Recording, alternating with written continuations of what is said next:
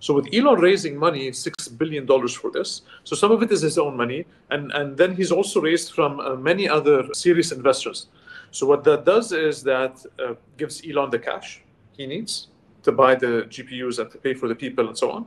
That gives Elon the credibility that not only are you doing this with you and your own money, even if people might disagree with his way of thinking, there are many other institutional investors that put in a lot of money with him as well. So that validates further.